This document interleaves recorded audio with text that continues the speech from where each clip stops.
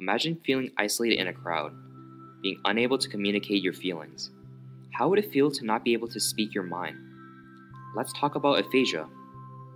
Only 5.7% of people have heard about aphasia. 1 in 3 stroke survivors are diagnosed with aphasia. Over 120,000 Canadians are affected with aphasia. 2 of these people are Lucy and Jasmine. Lucy has primary progressive aphasia. Jasmine has just recently suffered a stroke and has aphasia. Aphasia causes difficulty in understanding and using language due to damage in the language center of the brain. So Lucy, how did aphasia change your life?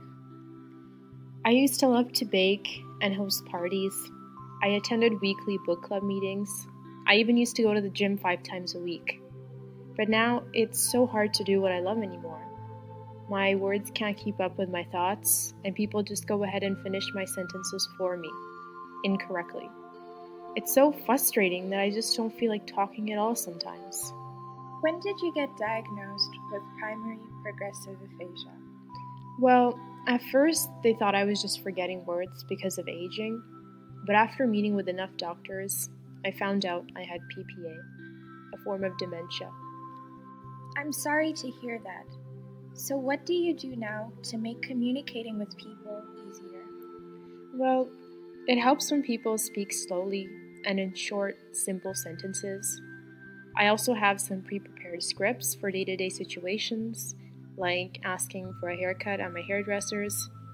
But most importantly, it's about people having patience and giving me enough time to talk. Aphasia is an acquired communication disorder affecting language, including speech, reading, and writing, and understanding language.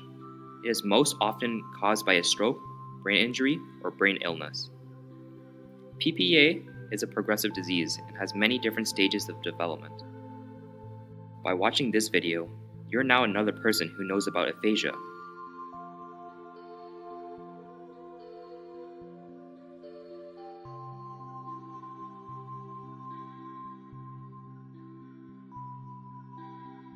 Thank you for watching, and please continue to support aphasia research. For more information, go to Halton-Peel Community Aphasia Programs website.